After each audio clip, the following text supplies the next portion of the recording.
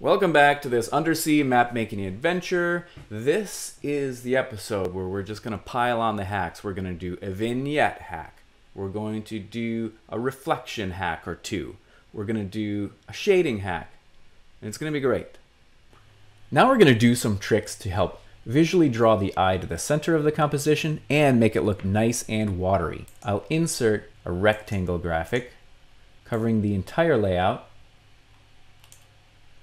And in the properties of this rectangle, I'll choose the symbol. Once again, I can style it just like it's a polygon. I'll turn off this outline, and instead of a solid fill, I'll choose a gradient fill. Show you what that looks like. I'm going to change it from buffered to circular, and from discrete to continuous. Nice, smooth, continuous transition. And the color stops I'll set the same as my water effect. I've got a dark navy here, and I've got this bright green here. Now, I'm not stuck with these two color chips. I can really work specifically with this by expanding this drop list and choosing color scheme properties. In this case, I'll make this 20% transparent, and then it'll transition to 100% transparency.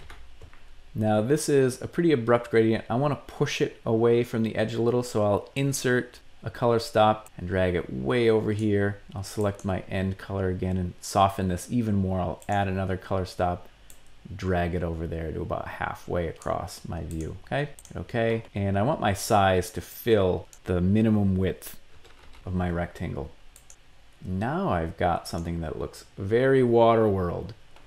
How do I make sure that my overview globe isn't encapsulated in this watery world? I'll choose that extent rectangle I drew and my overview, and I'll just drag them to the top of the drawing order. And I'm actually okay with the fact that this north arrow looks like it's slightly underwater. That's cool to me. Now I'm going to turn this up to 11 and just draw a big reflection here to make this look like we're looking at a shiny, watery, spherical surface. So I'll insert, instead of a rectangle, a circle, and draw a great big circle. I'll open its properties, and once more I'm going to choose no stroke and a gradient fill. Circular, continuous, going from white to a fully transparent white. And this is quite harsh. I'll tone this distance down, let's say 65, so I don't have an edge artifact where it ends. Now let's tweak this a little bit. And just like with my vignette, I'm going to soften this. I'll insert a color stop and push it a little bit closer, and insert another color stop and put it a little bit closer, so I have more of a fall off distance before it gets nice and bright. And I'll hit OK. And I can just resize this to taste. And now we've got an area of the map where perhaps I could put a title and some text descriptions that's benefiting from the fact that this is more washed out, but I'm also implying a spherical perspective. Let's do something similar for our overview globe. I'll just hit Control-C and Control-V to copy and paste that rectangle graphic, or that circle graphic rather, and I'll resize it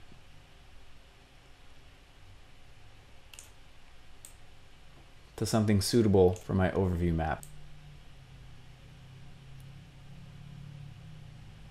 And I'll position it near the top left area, like it's a 3D object. Already we're looking at something that's more tangible and more real, which is fun. Let's take a closer look. I'm going to duplicate this again, Control-C, Control-V, and this time I'm going to put it on the opposite side, and I'm going to drag its draw order to be beneath the overview. I'll change these colors. Instead of white, I'll set them to black. And it's important that I change this from semi-transparent white to transparent black so I don't get muddy gray tones.